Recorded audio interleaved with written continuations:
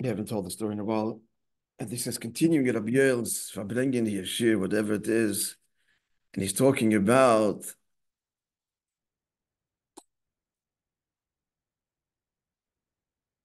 this is not such so long ago, but Chassidim, who the emes of Chassidus completely, in his words, grasped their whole Metzias.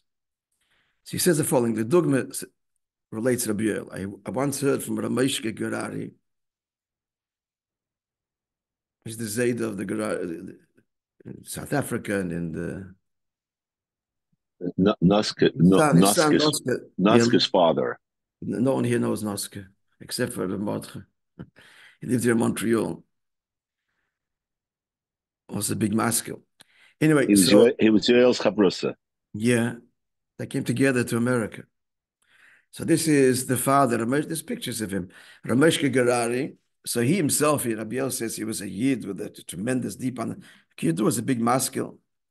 So this Rabbi Moishe tells a story with his brother Rabbi Hirsch. What's the story? So they had a relative whose name was, the first time I'm hearing about him, Shmuel Charuller. He came from Harul, whatever that they pronounce it. I'm not sure if I'm saying correctly.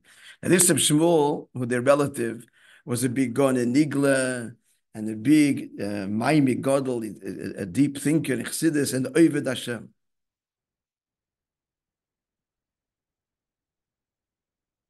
And he was also part of this secret Vad committee, whose job it was concerned with the welfare of Russian Jewry. And the Rebbe Rashab greatly valued this Reb Shmuel. You hear? Tabiel says, Bachlal, you could say on this Reb Shmuel that he was an Adam Shalom. He was like the relatively perfect man with unique and many milas. It would happen that this Reb Shmuel would come to Lubavitch and speak about a concept in Chassidus with his friend, and come back a year later, and you continue talking to him that subject exactly where they left, as if they just were discussing it moments ago, a year later. To tell you that this head, where was the Kob Gileg? Where was his head? So he tells a story, Rabbi Yoel. He heard from Rabbi Moishe, who was his cousin. So once this Shmuel came to Kremenchug, and he came into Rabbi Yishal Gerari's business. I think they made cigarettes, if I'm not mistaken, tobacco. So he visiting him. So Hirschel, says to his cousin, he's in the middle of business, in the middle of work. So in honor of him, he says to him,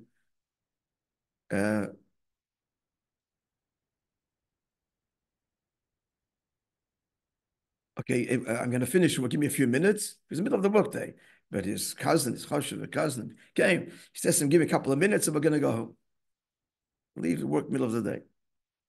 So he quickly wrapped up what he had to do in the office, Hirschel. And he looks to see, so where's his cousin? Said Shmuel, I'm going to go to the home. And Shmuel's not there, the place we just left him, moments earlier.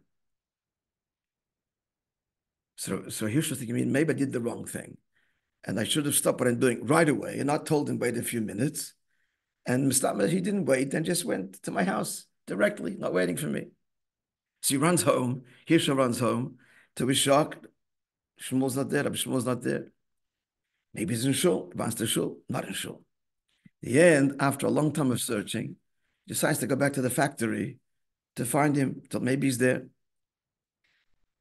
Yeah, and he finds Shmuel in a corner, somewhere in the corner of the factory, and he's describing him. He's leaning on his fist like this on the wall, eyes closed tight, and he's leaning like this against the wall, completely immersed in his thought. So Hirschel stands, says to him, Reb Shmuel, no answer. He had no choice, but he gives him a little tap on the shoulder. Then so Shmuel wakes up, looks at him, and says, you're ready? You're finished? Lom again.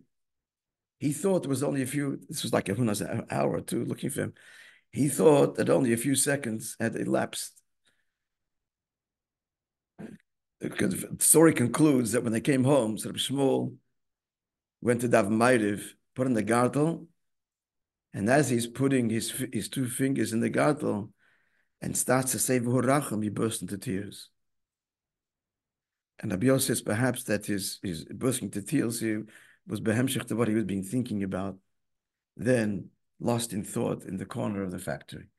Okay, these stories, friends, there's a purpose for them. What's the purpose of these stories? Huh? To know that